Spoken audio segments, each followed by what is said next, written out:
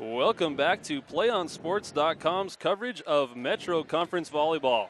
I'm joined by our player of the game, Joana Casillas of the Montgomery Aztecs. Montgomery, a 3-0 winner over San Ysidro.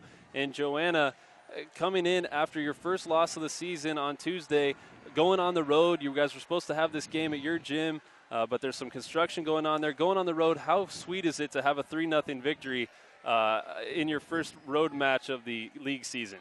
You know what? It's kind of difficult because I guess all of our players were like, "Oh, our game's not gonna be at home. We're not gonna have all our fans, this and that." But we talked about it and we're like, you know what? We gotta step it up, never give up. If it's at our house, we gotta go back to our house and tell them, you know what? We did this, we did that.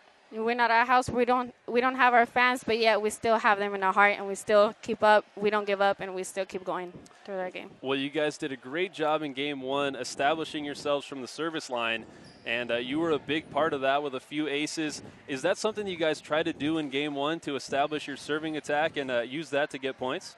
You know what? What we actually do is we just play each game, each set, each game. We don't think of what's the ball, if it's going to go over, if it's going to go out. We just play.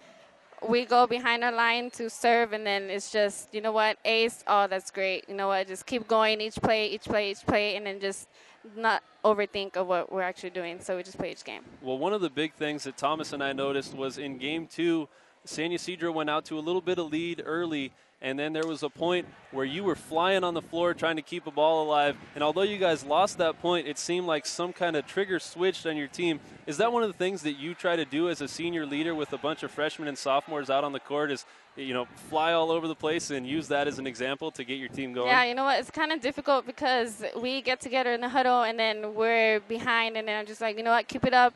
I really appreciate the fact that I throw myself, this and that, but yet the next play, my players, my sophomores, my freshmen, they always keep it up. They always go along to what I'm doing. So that way, if I give them that example, that means that we just can't give up. We just got to keep going even if we're down by a couple of points.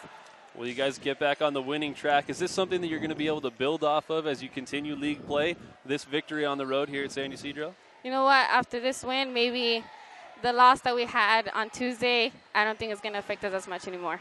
So we got to keep on going. Well, congratulations once again to Joana Casillas, our PlayOnSports.com player of the game. Folks, don't go anywhere. The PlayOnSports.com postgame show continues next.